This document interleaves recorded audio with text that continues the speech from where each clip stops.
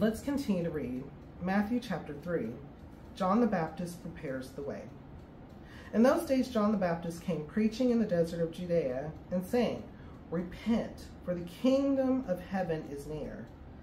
This is he who was spoken of through the prophet Isaiah, a voice of one calling in the desert, "Prepare the way for the Lord, make straight paths for him."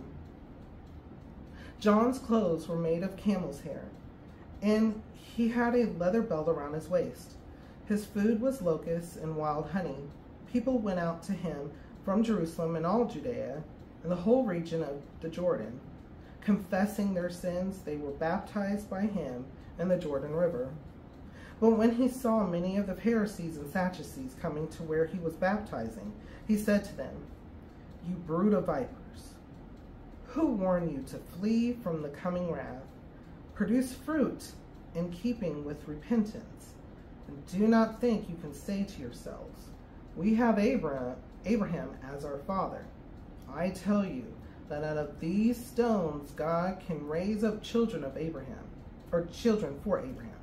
The axe is already at the root of the trees, and every tree that does not produce good fruit will be cut down and thrown into the fire.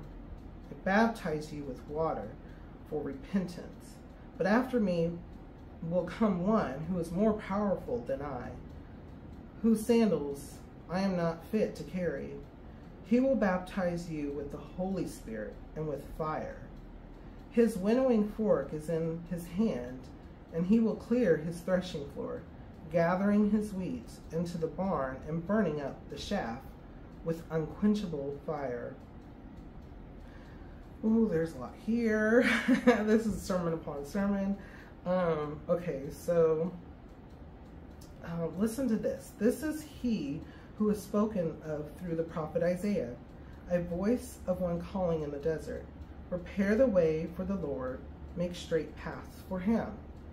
So John the Baptist was born around the same time as Jesus, a little bit before Jesus, which we'll learn more about in the coming books. And his whole life was to be a prophet of the Lord and to prepare the people, to prepare the way for Jesus, to show the people who their actual Savior is, everything leading to this point.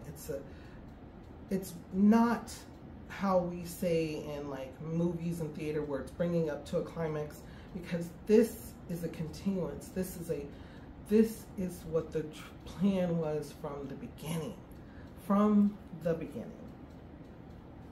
And so even John mentions how this person that's coming after him, "But after me will come one who is more powerful than I, whose sandals I am not fit to carry. He will baptize you with the Holy Spirit and with fire." And bringing past to present, that is what we have today, the gift of the Holy Spirit. Amen and hallelujah. That feeling of love, that feeling of warmth, that feeling of the body, the kingdom of Christ, all being of one in worship of our Lord and Savior. Before we go on, what kind of thoughts or feelings come to your mind when we read over this? How does it make you feel and what does it make you think?